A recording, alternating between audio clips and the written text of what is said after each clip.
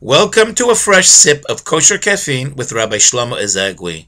We are now in the 3 weeks when the Jewish people remember and mourn the destruction of the 2 holy temples in Jerusalem that were destroyed during this period of time. We are supposed to be sad by not wearing new clothes and listening to festive music. But while we are sad, we must never be depressed.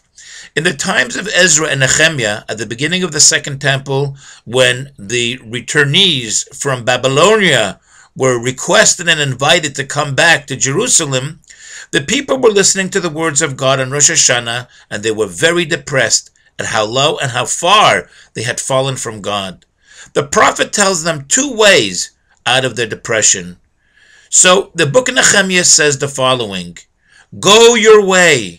Eat the fat, tasty foods, and drink the sweet drinks. Send portions unto him for whom nothing is prepared, for this day is holy unto our God.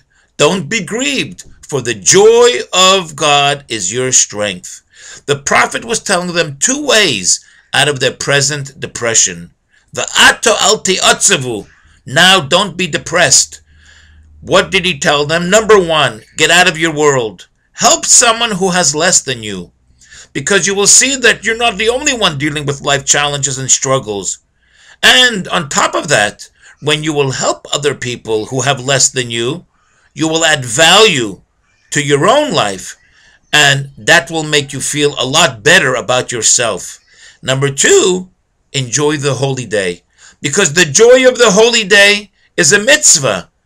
It's a God fulfillment, and that's going to give you much strength. Real spirituality connects a person to bigger powers and greater strength, and that will help pull you out, drag you out of your present rut. See you next time when we brew our fresh sip of kosher caffeine.